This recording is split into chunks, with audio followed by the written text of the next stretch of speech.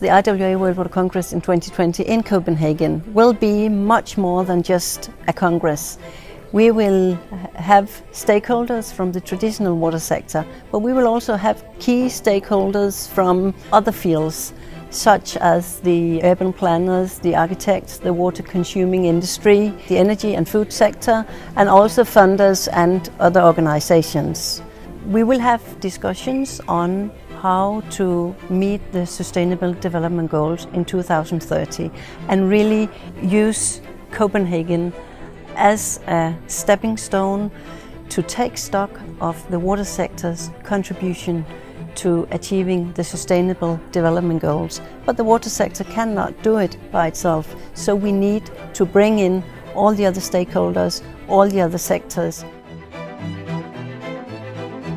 We will combine the topic of the Congress, water for smart, livable cities, with the UN Sustainable Development Goals. Copenhagen is a water smart city. We have a living water laboratory just outside the Bella Center, and we can take people, we can show people, and we can discuss at the Congress and at the exhibition how to find solutions for the future.